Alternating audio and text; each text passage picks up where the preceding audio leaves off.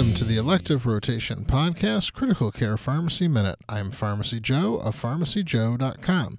Does double anaerobic coverage ever make sense?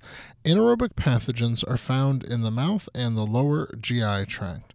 Oral anaerobes are the gram-positives, Peptococcus and Peptostreptococcus. Intestinal anaerobes are Fusobacterium, Provotella, and more commonly, Bacteroides fragilis. Oral anaerobes are easily covered with penicillins or clindamycins. Think anything that a dentist would prescribe. Intestinal anaerobes are not as easily covered.